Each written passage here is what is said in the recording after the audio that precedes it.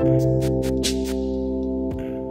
an October 2020 article in ZDNet in a column called The Full Tilt, you apologize for bringing the internet to Australia, saying, quote, "The internet is a gigantic vanity reinforcing distorted tick-tock selfie, and web security is the punchline to some demented, sick joke." Why do you feel the internet is busted?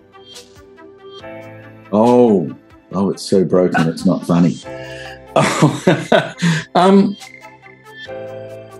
It's busted because, out there on the wires, it's so toxic it radiates in the dark. The amount of background traffic saturates real traffic. The amount of malware out there almost beggars description. Almost everything that we look at, that we talk about, is actually all about malware. Craig Leiboviz's recent talk at NANOG Ep.2 sort of highlights this. There's so much of it. And part of the reason is, I think, what was originally an exciting venture in the academic and research domain about how to make computers talk, we made it really cheap and really easy. And then sort of cottoned onto, well, why doesn't everyone do this? And the answer was, well, yeah, let's do this. But then never quite figured out that it actually makes all kinds of things easy, including annoying other people, annoying other countries, annoying our infrastructure. And when you get to that scale, you start to worry about a few other things.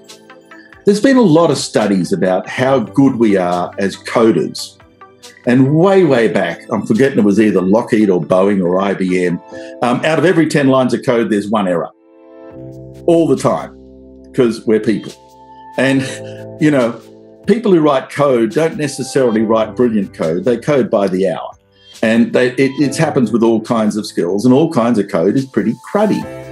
And so at the base on which we've built this astonishing edifice is a base that's just disappointingly bad. And no matter where you look, you see exploits left, right, and center. Now, in some ways, you kind of go, oh, well, it's just a little bit of email. It's not that bad a problem. But these days, the city's network traffic grid, our electricity system, our lives, all rely on this infrastructure. And the problem is that foundation is astonishingly bad.